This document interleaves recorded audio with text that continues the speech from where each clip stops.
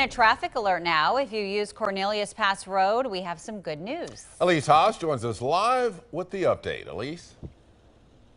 Yes, so this is a very popular shortcut for folks who commute from Washington County to Northwest Portland. And as you can see, it's not open just quite yet, but a big section of Cornelius Pass Road, is set to open later today. So it closed between Highway 30 and Old Cornelius Pass Road, and it shut down in July for major safety improvements. They focused on areas that are prone to serious crashes, some even deadly.